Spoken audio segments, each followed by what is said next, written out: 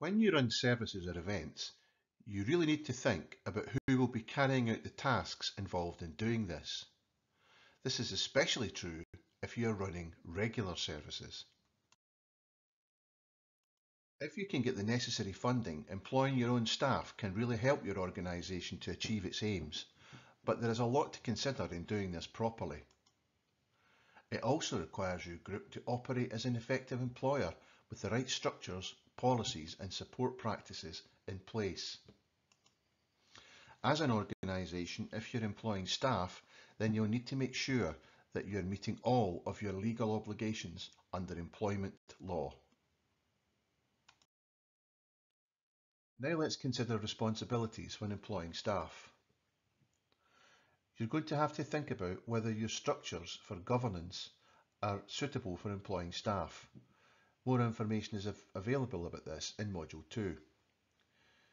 You will need job descriptions defining what they will do, which will be necessary for recruitment and ongoing management.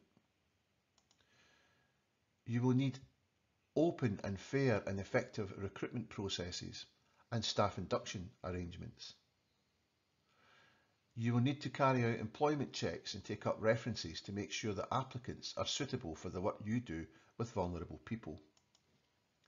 You will need to ensure that staff have a legal contract of employment, which will cover a number of things like working hours and holidays, pension arrangements, health and safety and insurance arrangements, and you will need good quality staff records and arrangements to pay the staff. Ultimately, there are a lot of employment laws that you have to comply with as an employer, and more information can be found about this at SCVO's site, which is listed in our fact sheet. To get the most from your staff and to make sure that they're properly supported, you will need to help to do things like develop a work plan, setting out what you expect of them and when it needs to be done by. It's important to have someone in your committee who they will link with for guidance and accountability. This is known as a line manager.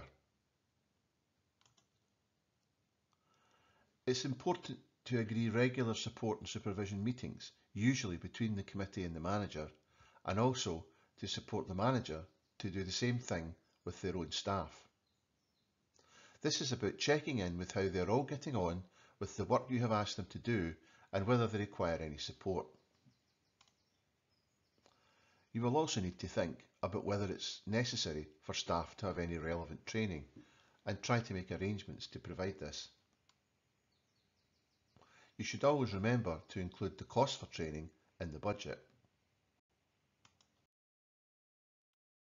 It's likely that your organisation will make use of volunteers, and for this you will need a volunteering policy and procedures. This includes how you recruit volunteers and take up references and check with Disclosure Scotland if this is required.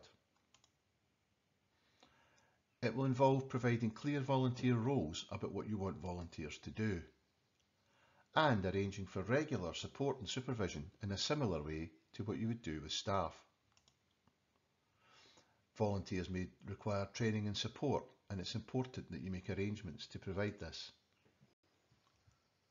And also to recognise volunteers for their time and hard work that they're putting in on your behalf without being paid. So it's very important to ensure that they are not out of pocket and that you pay volunteer expenses for things like travel, childcare or food.